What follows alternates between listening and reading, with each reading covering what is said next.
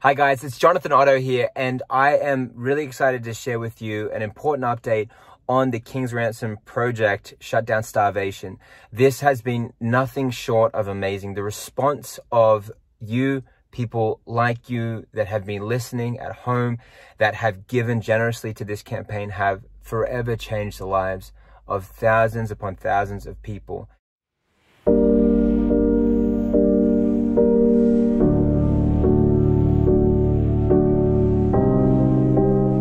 The people of Africa, particularly areas in Kenya, like Turkana, in the regions that we're in, there are people facing the threat of starvation due to the COVID lockdowns.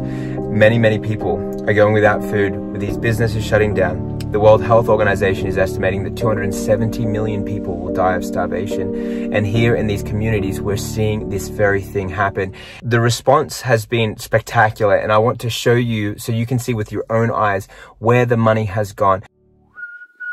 Many people ask the question, does the money actually get there? Well, this is real on-the-ground footage that has happened over the past few months, and this is the result of this campaign. Shutdown, Starvation successfully reached the lives of well over 144,000 people.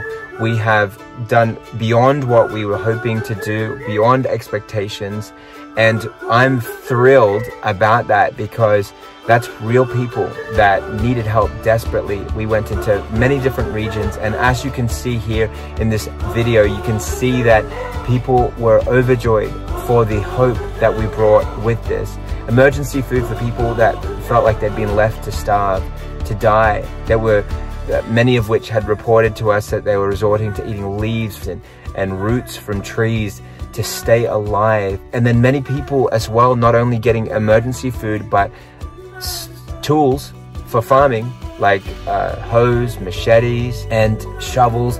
And with these tools and seeds, watermelon seeds, cassava root, and various different sweet potato, drought-resistant crops that we were able to help these people with so that they could get food, not just for now, but food for the future, so that they could find themselves being able to avoid these situations. And through wealth creation, through enterprise, being able to sell watermelons, we've seen lives change. And so I want you to see this. Check this out. Look at the lives change. Look at what has been the result of the generosity of many hearts. This war is not over. We're still fighting this good fight, but I want to just take a moment to celebrate and to say thank you, because I'm truly grateful.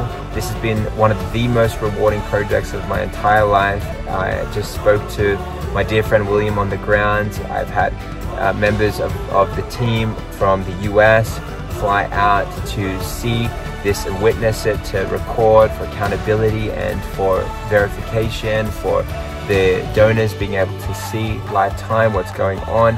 I was touched to see the magnitude of this situation. He referred to it as like putting out a fire that's in front of you, and then behind you there's another fire that catches ablaze. And we felt like this for many years, and I think it's similar to when people talk about the starfish all washed up on the shore and men picking one up at a time, throwing them in, and there's countless starfish on the shore, and somebody says to him, how do you expect to make a difference here?